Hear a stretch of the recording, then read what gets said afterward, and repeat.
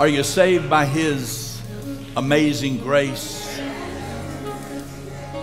Aaron, if you could get me a key on Amazing Grace, I think we ought to sing His amazing grace. If Pastor Adam can help me with that just a little bit, because I need all the help I can get. Start it off.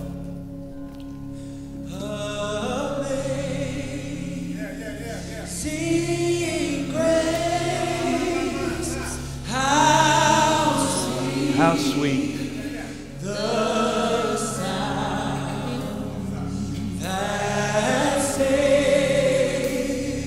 a wretch like me. O wretched man that I am, who will deliver me from this body of death?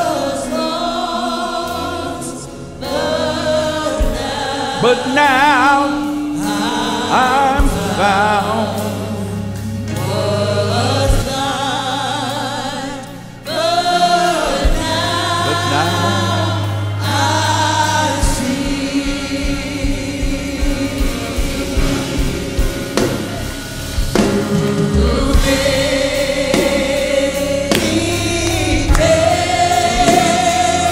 Through many dangers.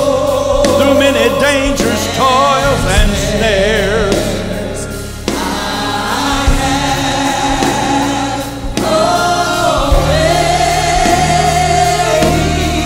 come. Come on, lift your voice, sing it now.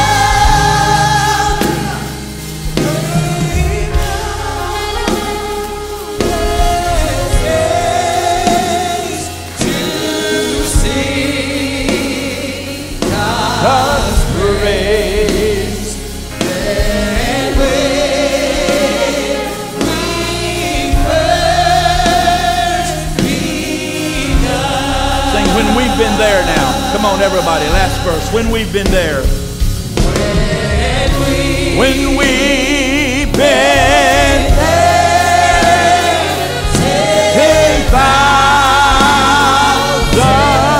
years.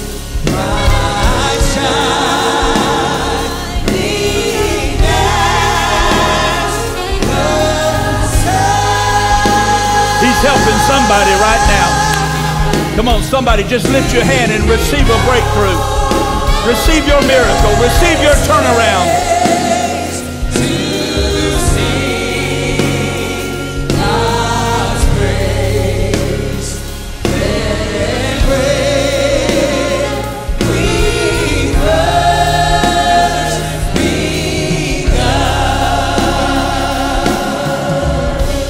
Father, we thank you for your power.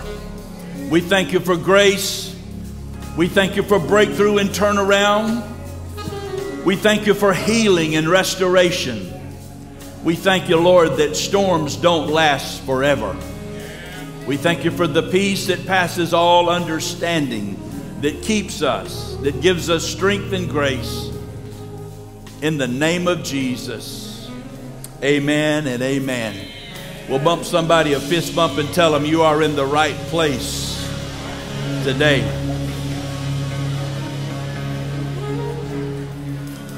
Put your hands together for the band, the praise team, for Pastor Adam and Olivia, and this music that takes us into His presence. Amen. Praise God. There may be some as good, but there's no place you can go and find better. Well, I thought I'd get more amen than that.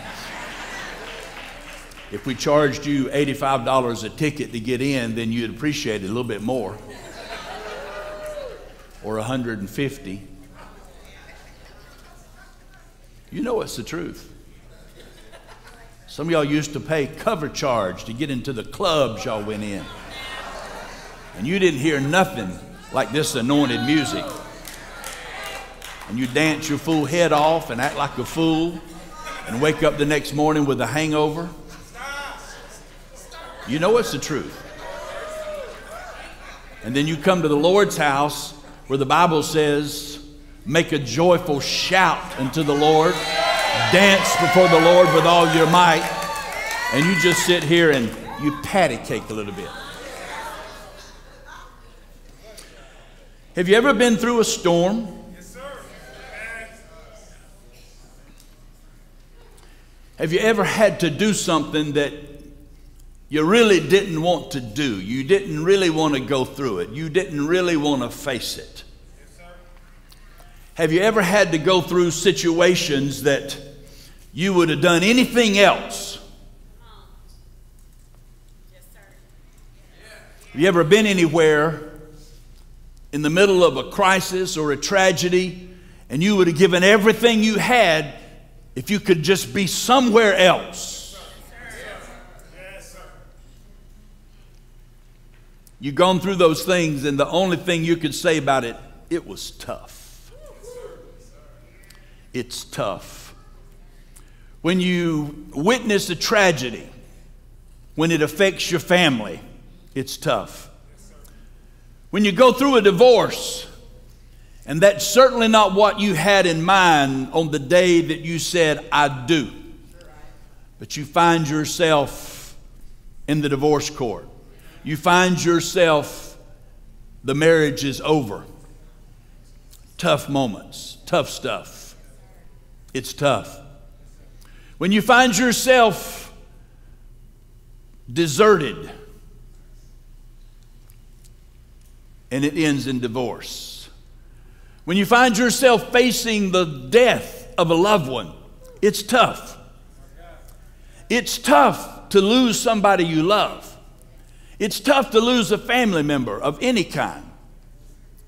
If you ever lost a child, it's backwards. They're supposed to bury us. We're not supposed to bury them. It's tough.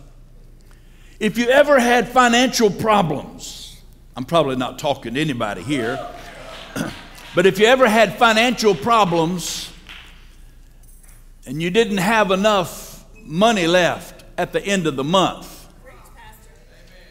and it was tough. If it got so tough that maybe you lost your car, or maybe you lost your house, it's tough. If you didn't have enough money just for basic essential needs in life, you know what I'm talking about. It's tough. If your financial situation ever got to the point that the only answer seemed to be bankruptcy, it's tough. If you ever prayed and you felt like your prayer didn't go anywhere, your prayer didn't get up, your prayer just went to the ceiling and bounced back down, and you wondered, God, where are you? Are you in Africa helping somebody over there when I need you here? Where are you, God? It's tough. I don't know if you've ever been through a storm that was so bad that all you could say is, it's tough. Somebody says, how are you doing today? You don't even lie and say, oh, everything's fine. Because that's what a lot of folks do. Oh, it's fine. A smile hides a lot of hurt. Am I talking to anybody? And somebody says, how are you today? The only thing you can say is, it's tough. I'm going through a tough time. I'm going through tough moments. The truth is, we've all been through some tough moments. We've all lived through some tough times. The truth is, there's some folks in this room today that you're going through some tough moments right now. If you could get out of them, you would. If you could have changed it, you would. If you could be anywhere else during the tough moments, you would be. And you don't know what to do. You've wrung your hands, you've prayed, you've called on friends, you've talked to folks, you've been to counselors, you've tried this and you've tried that, and all you can say is, I'm going through a tough time. It's tough. Look at your neighbor and say, sometimes it's tough. I don't have time to cover all of the scenarios that we face in tough times, but I want to hit just a few to encourage you today. It's a tough time. It's tough to love somebody that does not love you. especially when the relationship changed. They used to love you, or at least they act like they do. And then something shifts, and they tell you, I don't love you anymore. It's tough to love them. You know, the Bible says, love your neighbor as yourself. He also said, pray for your enemies. Now, I know some of y'all, you don't get the translation, and you pray for them. You pray that, because the Bible said if you pray for your enemies, it'll heap coals of fire on their head. So you're praying, God, burn their brains out. Burn their brains out. That's not what he's talking about. I know it's tough when somebody's after you, when somebody has declared themselves as your enemy. I know it's tough, but the Bible says pray for them. The Bible says we are to love everybody. It's tough to love everybody. But you have to love everybody. Now, it didn't say you have to like everybody. It didn't. And there's some folks I just don't like. I love you, but I don't like you. Now, don't look at me like you're so holy and self-righteous, because you love everybody, I hope, but there's some folks you don't like. There's some just not likable. They need help, so pray for them so they can be nicer and be more likable. I'm just telling you, I'm just being real. It's tough to love some folks. It's tough to love somebody that doesn't love you. They don't return the love. It's tough to love somebody when the relationship has been breached. But God wants us to love them. Romans 12, he said, don't just pretend that you love others. They'll see through it. Don't lie. People know if you're right. He said, don't just pretend that you love others. Really love them. Yes. Look at your neighbor right now and say, I love you. Look back at him and say, now, do you really mean that?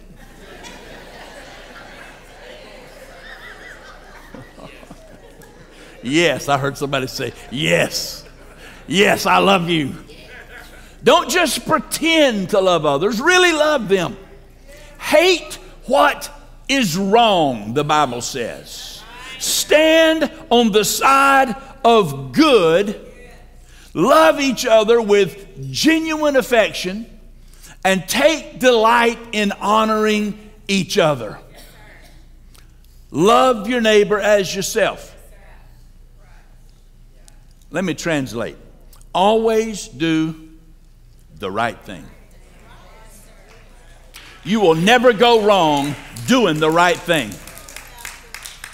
Sometimes you have to grit your teeth, but do the right thing.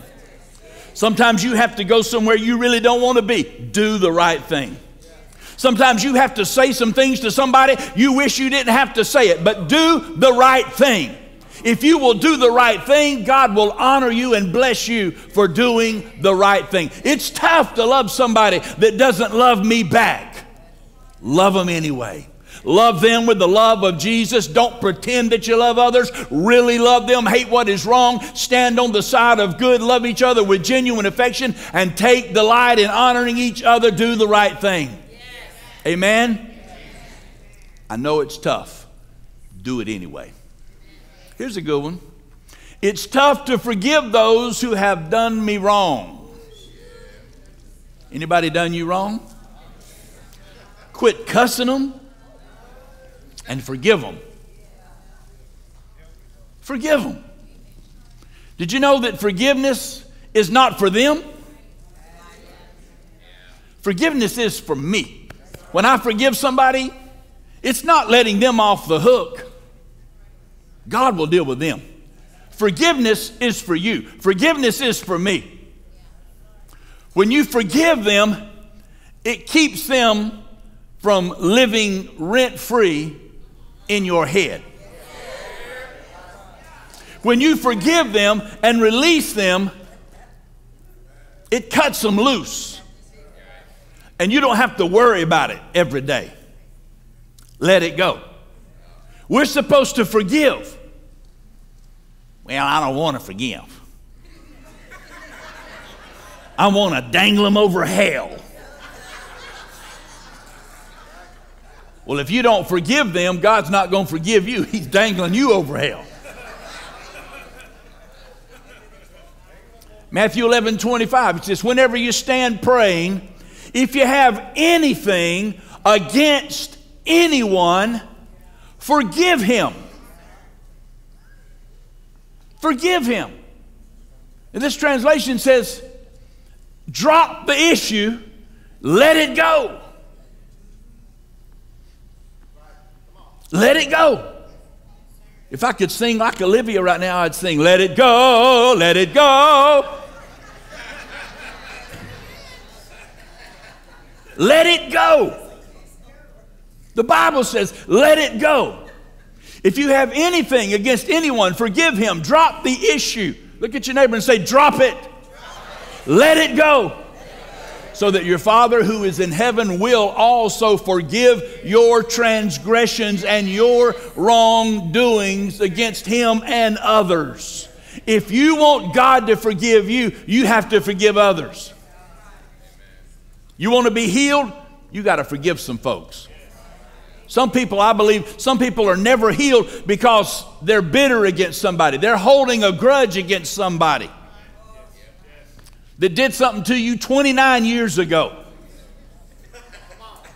Forgive them. Let it go. Now, just because you forgive somebody, it doesn't, you're going to love this, it doesn't mean you have to be back in relationship with them. There's some folks you don't need to be in relationship with. Because if they did you wrong once and twice and 3 times, they'll do it 79 times, 80 times, 81 times. So just because you forgive them, it doesn't mean the relationship will ever be restored or like it was. It may be, but it doesn't necessarily mean that it will be. And when you forgive them, it doesn't mean you have to be in relationship with them again. But if you don't forgive them, God won't forgive you. You have to forgive them. Let it go and go forward. Because everything about you was built to go forward. Everything. It's tough, I know. It's tough to forgive those that have done you wrong. So, Pastor, you don't know what they did. You don't know how much money they stole from me. You don't know what they do. He took my wife. She went too. Forgive them both. Let them go. It's like the man that was riding down the road one day and he was going a little bit fast. The next thing you know, he noticed there was a trooper behind him. Blue light was flashing. And he started going faster and faster and faster and faster and faster. Blue light was following him. The cop was following him. The siren was going. The lights were on. And finally the trooper spoke to him over the microphone, over his speaker, and he said, pull over. Finally, the guy pulled over. He went up there and knocked on the window, and he said, why did you leave? Why did you run away? He said, well, my wife ran off with the state trooper, and I thought he was bringing her back.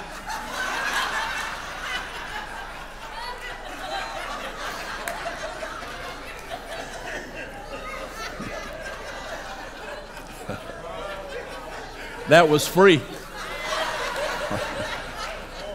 Let it go. It's tough. It's tough to forgive those.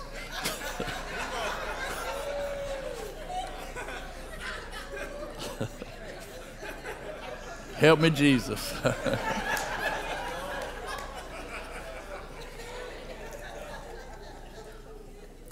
It's tough to be a giver when all I see is need, is lack, is poverty. The Bible says, oh, I'm supposed to tithe? How can I pay my tithe? I can't even pay my light bill. How can I pay my tithe? I can't put gas in my car to go to work. How can I pay my tithe when I don't have enough money to buy the groceries I need, I can't buy formula for my baby, how can I pay tithe? Why would God want me to pay tithe when I can't even make the ends meet? Those are real scenarios. Those are tough moments that people live through. Single moms that really don't have enough money to buy milk. They can't buy formula for the baby. Come on, somebody. Y'all got quiet now. It's tough. It's tough moments. And God expects us to pay tithe and give an offering. That preacher gets up and talks about giving tithes and paying tithes and giving offerings. All they want is my money. It's tough. How can I do it? How does God expect me to do it? I'm going to say this. Some of you won't even understand it, but I'm going to say it. God is not trying to get our money. He's not trying to get your money. He's not trying to get it from you. He is trying to get it to you. And He has given us the principle of sowing and reaping to put resources in our hands. It is a principle. It works just like putting seed in the ground for tomato plants. It works the same way. If you can get some tomato plants in the ground, in a few weeks, you're going to have tomatoes and you can eat. If you can plant some cucumber and some squash, if you can plant some onions, if you can plant some green beans, if you can get some seeds in the ground, you're going to have some harvest in just a little while. We got several folks here in the church that make gardens every year, and they bring us food. Thank you, Natasha. Several folks bring us food. I mean, she makes a good garden. I mean, it's gotten bigger and bigger. I think there's a greenhouse around it now. And I mean, good stuff. But there would be no harvest if they didn't first put seed in the ground. The principle is you put seed in the ground and you get food back. You get groceries back. You get vegetables back. But if you don't put seed in the ground, you get nothing. And the principle of sowing and reaping is one that God has given us to get resources into our hands. And it's tough when finances are tough. It's tough when you don't have enough money to pay the bills. I understand. But the Bible teaches us if you will pay your tithe first, 10%, then the 90% you have left will go further than the 100% by itself would have gone. I know it don't make sense mathematically for you mathematicians, but I wonder if there's any tithers in the house that do this, would raise your hands and as a testimony and say, it works, it works, it works. Any tithers? Any tithers? It works. It does work. When you sow a seed, when you pay your tithe, when you give, He will give back to you good measure, pressed down, shaken together, and running over. Will men give to your bosom, the Bible says. It works, it works, it works. I couldn't make it without tithing. I know that the reason I am blessed is because I'm a tither. I decided a long time ago. I watched my mom and dad when I was a little kid, and when I got an allowance of 50 cents a week, I used to tithe a nickel on that. That's where I started. And I have always tithed and I always will tithe. I've known sinners that weren't serving God, that weren't in church, but they would pay their tithe because they knew the principle of tithing works. There was a man that attended this church a few years. He was in and out of church, in and out of a relationship with God, but he paid $500 tithes every month. I mean, every Sunday, every time he was in the building. And I knew it sometime that he wasn't making that kind of money. And I asked him, I said, let me ask you something. I said, I've noticed that you're a faithful tithe. He said, yes, sir, I pay $500 every week. And he said, there are months that I don't make anywhere near that much money. He said, but when I do it, he said, God always makes it up. He always gives it back. He always blesses me. I've known other folks that they would make a lot of money, but they just put in a token. They tip God. Oh, y'all see how quiet it got right then? They would just tip God. I've known other folks, they would go on vacation and they wouldn't tithe that week because they weren't in church. Even though they made money, even though they got a salary. Did I say something wrong? Oh, it's quiet. It's tough to be a giver when all I see is lack. It's tough to be a giver when all I see is need. Let me bring it home. It's tough to be a giver when all I see is my need.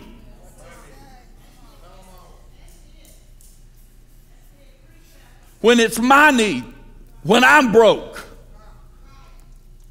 when I'm driving a 12-year-old car or a 15-year-old car with 250,000 miles on it.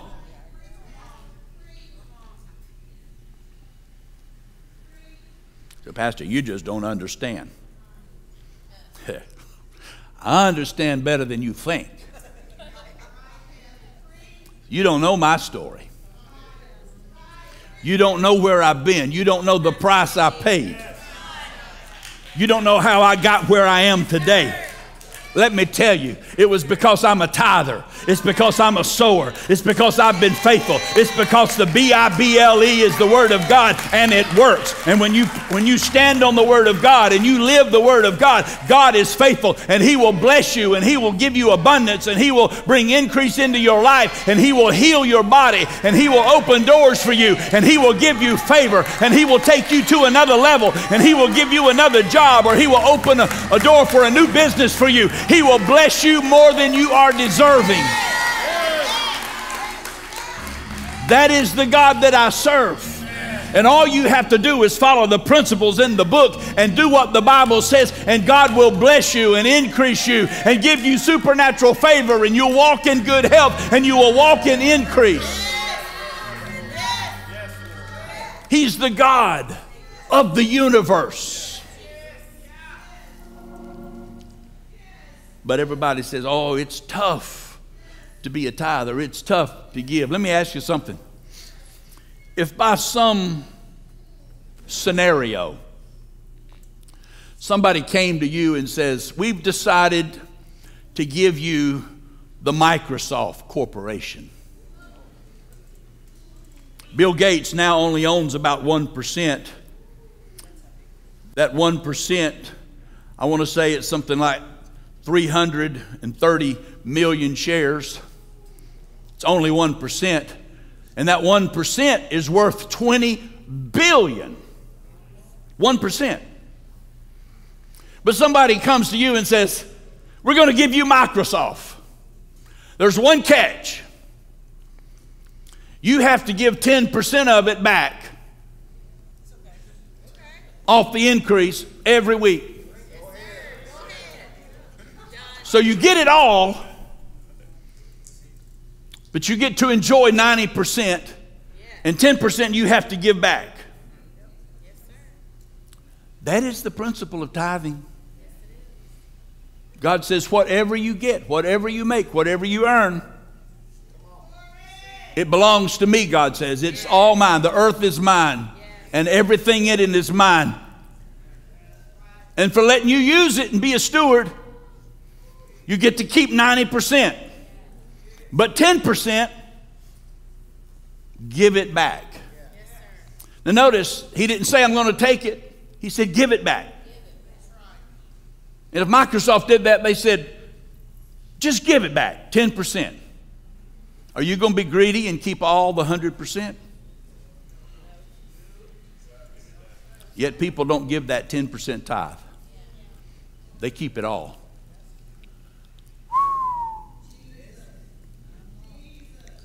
I better move on. I better move on. Unless some of you other preachers want to preach right now and pick up where I left off. Look at your neighbor and say, it's tough. Here's another good one. It is tough to receive correction when I think I'm right. As a matter of fact, it's tough to receive correction anytime. How many of y'all just love correction? Wave at me if that's you. Come on. Come on. I'm not taking an offer now. We move past that point. If you love to receive correction, wave at me. They ain't one hand. I'm not seeing one hand. Oh, there's one. There's one. Okay. You love to receive correction, especially when you think you're right. My spiritual father used to correct me. He's gone to glory now. And he would correct me a lot of times, me and Pastor Rita, when we didn't think we needed it. But I always took it right here on the chin. You can ask Pastor O. I took it right here on the chin. And there were times that he corrected me and I'd just bite my tongue. And I honored the office of my spiritual father. I honored the office of him being over me in the Lord. I was submitted to his authority. And so I listened to what he said. And even if I didn't agree, I took the correction. I submitted to the authority. And I always did my very best to follow the instruction and the direction that he gave me. And because of that, God blessed me. As a matter of fact, when we planted this church, I went to him, told him what I was going to do. And I said, but if you don't believe that God is in it, if you cannot bless me in doing this endeavor, then I won't do it. And I was sincere, and I wouldn't have.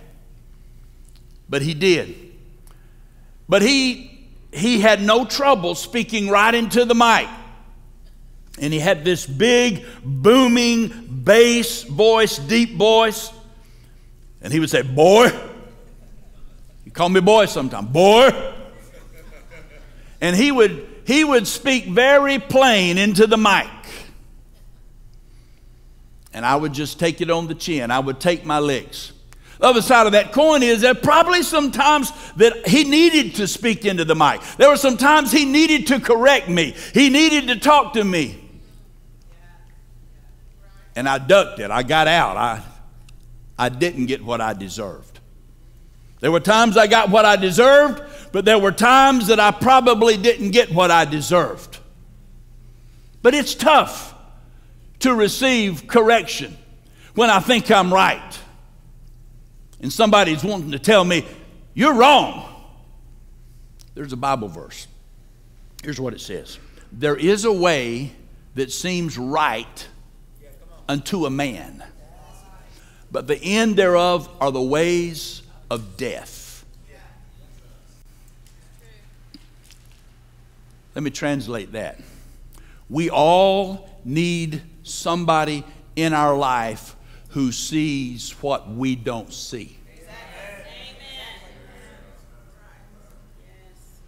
And when you have somebody in your life that loves you and they are a support system for you and they believe in you and you have submitted to be accountable and they bring correction to you, they talk to you, it's because they love you. He told me early on in our relationship, he said, if you will trust me that I want what's best for you, and I will never just rail on you, but if I talk to you, it's because I want what's best for you. I want you to be the best you can possibly be. I want you to be anointed in all that God wants you to be. Then I will speak the truth to you, even though it hurts. And I said, yes, sir. And when I did, my wife said, you don't know what you just opened yourself to.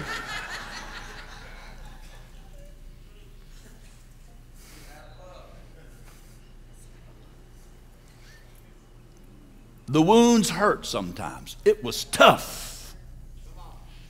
But I trusted him that he loved me. I trusted that he was doing it for my own good. I trusted that I would be a better person by listening to what he had to say and following it. And he proved himself over years and years of being my spiritual father and my mentor. He proved himself. And there were times later on, after I had been under his direction for a long time, he would still say, boy, matter of fact, he got tougher on me the more mature I got. As I look back, I could see early on he was nice to me.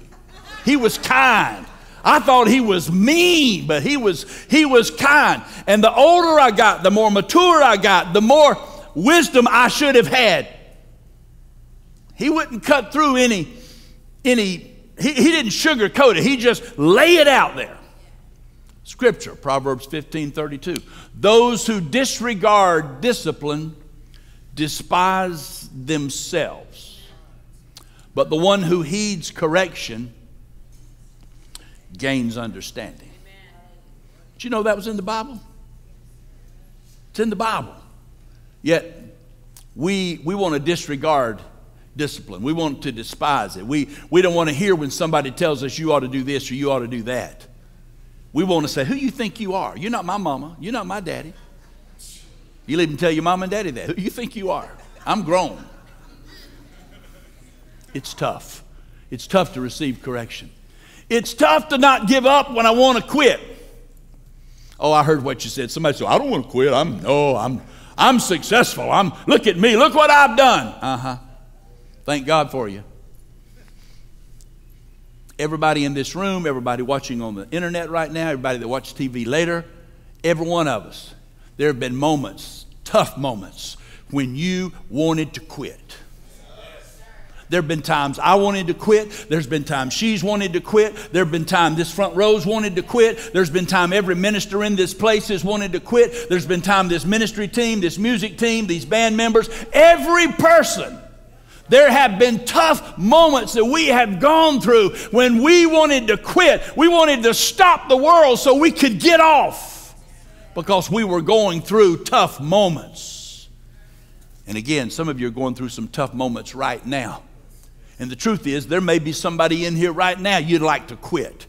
You wish I'd quit so you could quit and you could go home ready to quit. It's true. When will he ever shut up?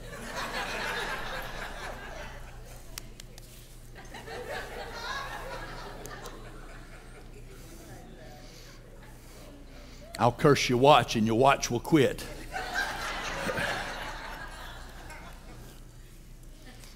It's tough not to give up when you want to quit.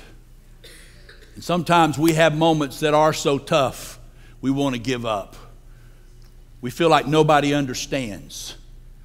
It may be because of finances. It may be because of relationship. It may be because of bad health. I don't know what it is, but we all have tough moments. And we try our best, and we try to change the circumstances. And it seems like sometimes the more we work, the harder we work, the longer we work, the more we try, the more people we try to get involved to help us, the more counselors we talk to or consultants we talk to, it just gets more and more and more difficult, and we can't seem to get where we need to go, and we just want to quit. We just want to give up. We just want to throw in the towel. Those are tough. Proverbs 3, 5 and 6 says, trust in the Lord with all your heart. So the reason we want to quit is because at that moment we're not trusting God. Oh, you missed that. He said, trust in the Lord with all of your heart. And if we want to quit, if you find yourself in a situation that's so tough that you want to quit, then you've stopped trusting God at that moment. Because if you trust Him, you know everything's going to be all right. If you've trusted God, you know you're going to make it through. If you've trusted God, you know you're going to be healed. You know your finances will be restored. You know relationships will be restored. Wherever you are, if you are trusting God, then you're not worried. But if you're ready to quit, you're worried. You're not trusting God. You've given up. You've lost hope. Your spirit has been broken. He's in the business of restoring that which is broken. You remember the nursery rhyme? Humpty Dumpty sat on the wall. Humpty Dumpty had a great fall. All the king's horses and all the king's men could not put Humpty Dumpty back together again. And some of you have felt like Humpty Dumpty in your life. There have been times you felt like you were broken and you were ready to give up. Nobody understood. You couldn't put the toothpaste back in the tube. You couldn't put the egg back together. You could not fix what was broken. But we serve a God who can. We serve a God that is able to do, the Bible says, exceedingly abundantly above all that you can ask or think. It may be tough. You may be in a tough moment. You may want to quit. But if you will trust in the Lord with all of your heart and do not depend on your own understanding. With men, it is impossible, he said in Mark.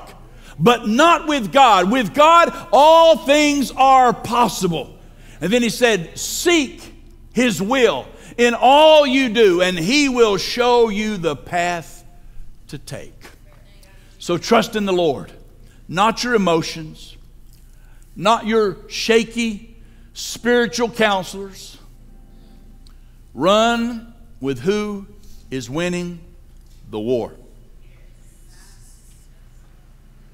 Run with who is winning the war. Run with who's winning the war. Trust in the Lord. I know it's tough. I know it's tough. I know there are moments you're ready to quit. That's all of us. We've all had some tough times. But I need to tell you today, there is hope. There is hope. Can I share one of my favorite scriptures as we close? I love this verse. In Romans chapter 8,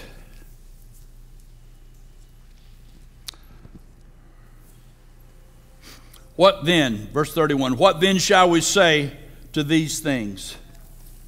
If God be for us, who can be against us? Well, let me read it again. If God be for us, who can be against us? If God be for us, is God for you? Yes. If you haven't read this Bible, you need to read it. It'll teach you that God is for you. He sent his son and died on the cross so you could live. He is for you. If God be for us, who can be against us? And if I drop down to verse 35, who shall separate us from the love of Christ? Shall tribulation or distress or persecution or famine or nakedness or peril or sword? As it is written, for your sake we are killed all the day long. We are counted as sheep for the slaughter.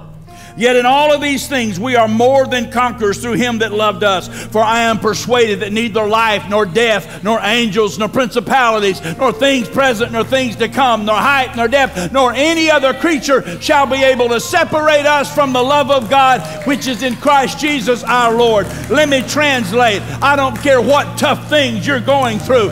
God will get you through. God will see you through. God will help you to be an overcomer. God will give you peace. God will heal your body. He will bring restoration to your finances, to your relationship.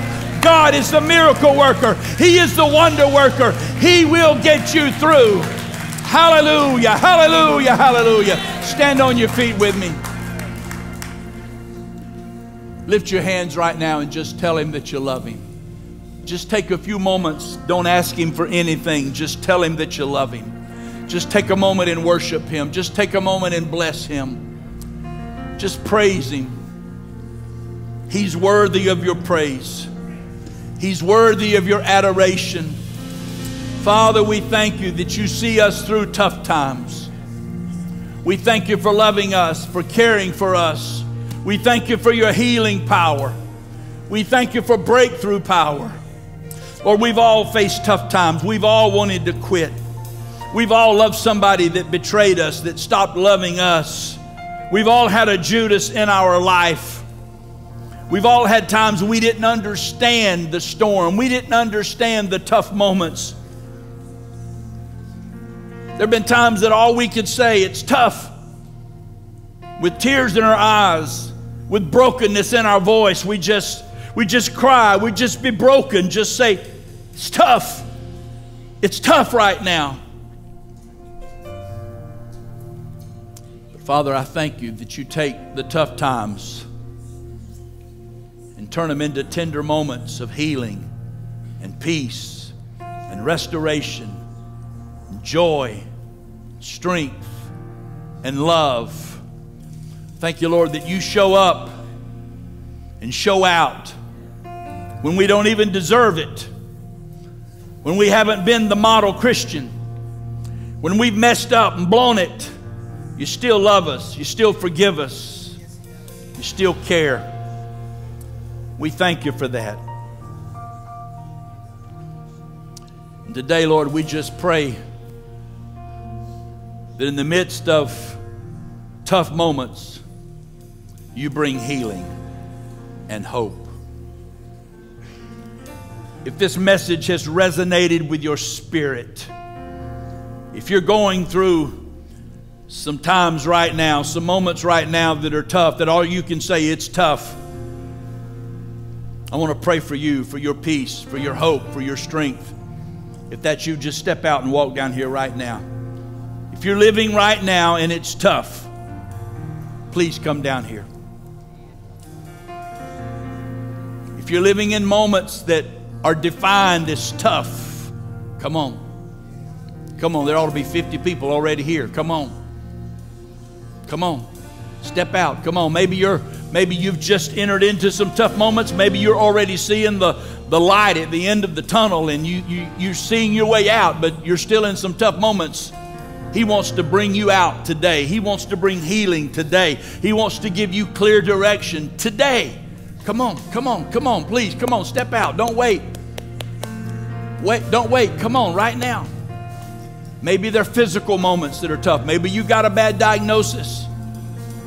Maybe your job is uncertain. Maybe your finances are uncertain. Maybe your relationship is uncertain. The miracle worker is here. The healer is here. The one that gives peace that passes all understanding. He's here right now. Come on, step out. I'm waiting on somebody. Come on. Come on, come on, please. Come on right now. You've been in some tough moments. You're facing tough times right now. God wants to heal that hurt. Are you coming? Is this everybody? All the rest of you on the mountaintop, right? Everything's good.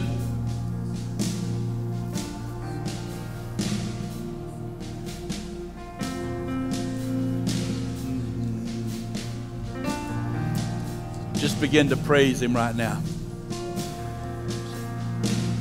Just begin to praise Him.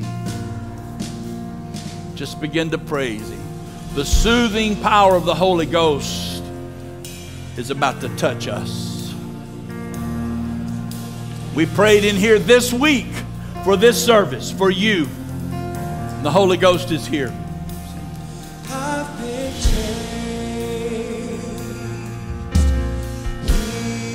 Oh, yes.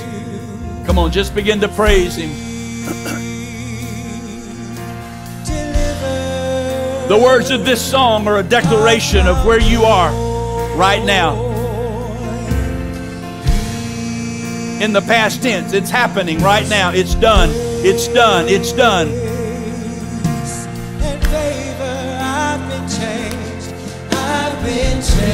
Come on, keep praising Him. Don't ask Him for anything. Just praise Him. Just bless Him.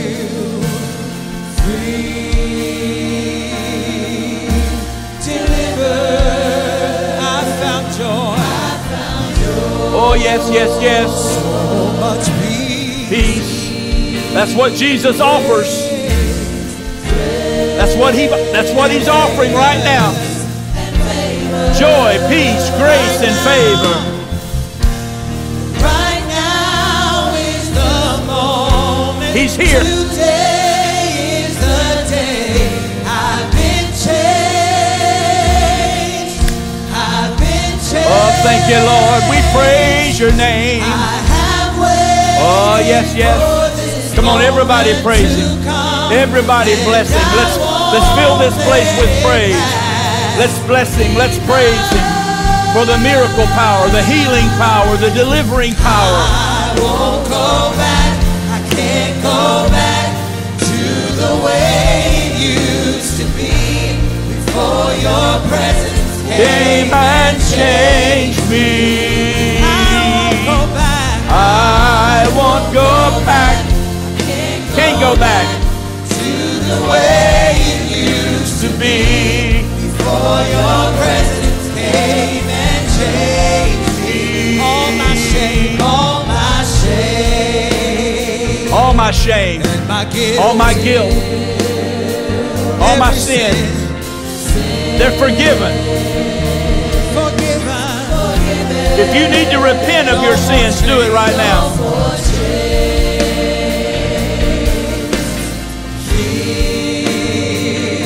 My past is over.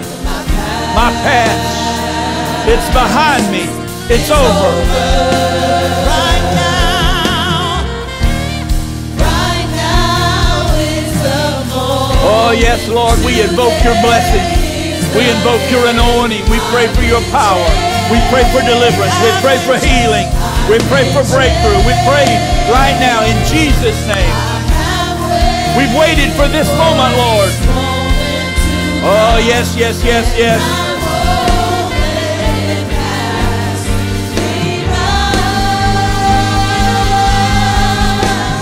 I won't go back.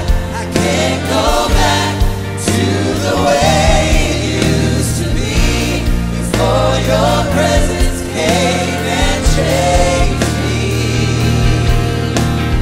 I won't go back. I can't go back to the way it used to be before your presence came and changed me. Now, before we pray, I need to tell you,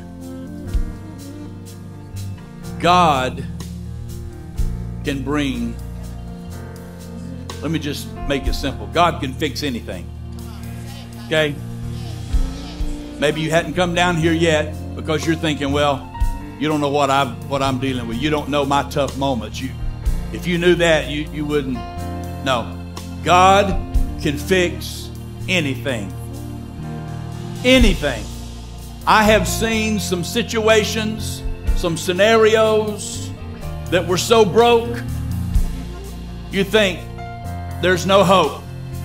But no, God can fix anything.